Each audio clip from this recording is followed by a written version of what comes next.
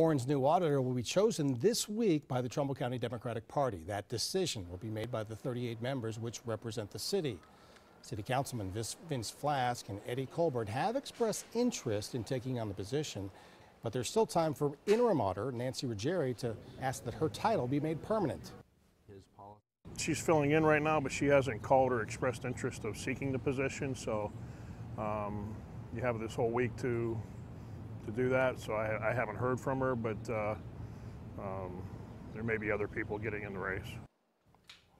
Whoever is picked on Friday will be the auditor until the November election decides the winner of the next term.